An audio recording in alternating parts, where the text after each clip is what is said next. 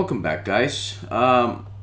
Today I am taking a look at the new Linux Lite 3.0.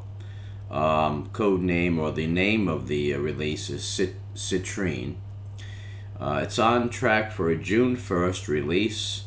Jerry, the lead developer over at Linux Lite, has stated that they are on track for the June 1st release. This is the first beta. I have installed it without any issues. The install went flawlessly. This is the Citrine wallpaper, very nice. You're greeted with the welcome screen when you first sign in. I went through the updates, installing the updates and installing my drivers. Everything went flawlessly. The update was quick. The driver install was no longer than normal. On this particular computer I have NVIDIA drivers, no Broadcom. It went very, very well. The only programs I have installed so far are GUVCView and Kazam in order to make this video. So if we go back to the welcome screen, they make a suggestion that you start here. So install updates and drivers, and then they have a section on upgrading and light software, hardware recommendations, online support. There's a help manual, a hardware database. Evidently there is a code, and let's see, we're in the process of producing custom free software.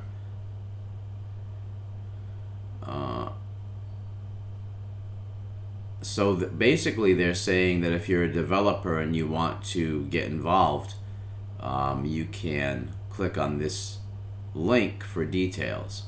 And there is a donation option and some social media options as well.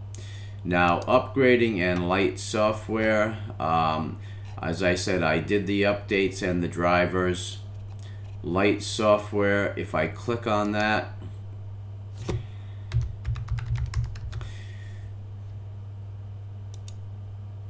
it will update sources, and then it gives you an option to install, remove, or exit. So if I click on install, it will give me a menu of applications that I can install with basically one click. So it's a very nice, convenient way of installing software. And as you can see, it's quite a good variety. Audacity, Cherry Tree is there, which I really like.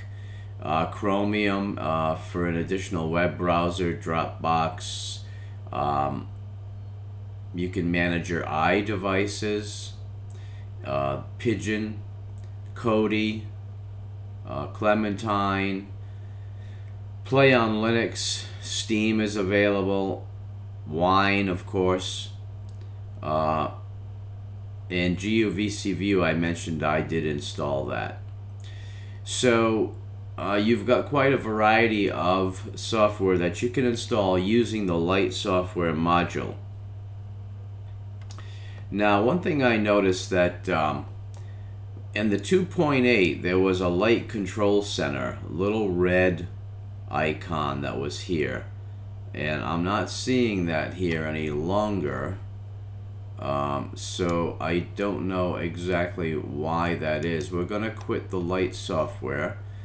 Hardware recommendations, recommended minimum 700 megahertz processor, 512 megs of RAM, VGA 1024-768, and a DVD drive or a USB port for the ISO image. Preferred is 1.5 gigabytes, basically a gig of RAM, and 1366 by 768. And so that shouldn't be a problem for most everybody. Even my Chromebook meets the specs on that. Now let's see if I can figure out what's going on with that let's see, under system, I'm not seeing the light control center. So let's click on the settings, and looks like they have eliminated the control center in this 3.0, which I actually like that control center. Maybe we can get some feedback from Jerry on why that control center was eliminated from the panel, because it was in a prominent place right on the panel here, and I thought it was a nice addition, and it put a lot of functionality right within one click. So you've got your normal XFCE settings. As I said, the menu is XFCE whisker menu. I haven't changed anything. The categories are on the left by default. And so if I look at, let's see, accessories, the only thing I added was down in multimedia. I added Kazam and GUVC view. So you can see you've got a spreadsheet, word processor, presentation software, PDF viewer, my NVIDIA installed, no problem at all. There's the light software option, as I mentioned before. Internet is Firefox. There's a link for support, online support.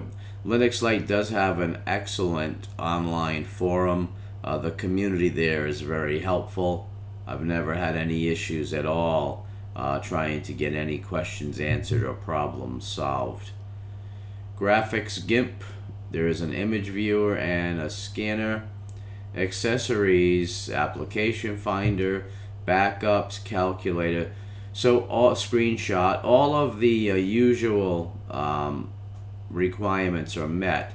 No problems there at all. And as I said, everything installed properly, no issues at all. Everything looks fine. I like the new Citrine desktop wallpaper. It's different. I like the look of it. And so this is the first look, guys, at the Linux Lite 3.0. The name of the release is Citrine.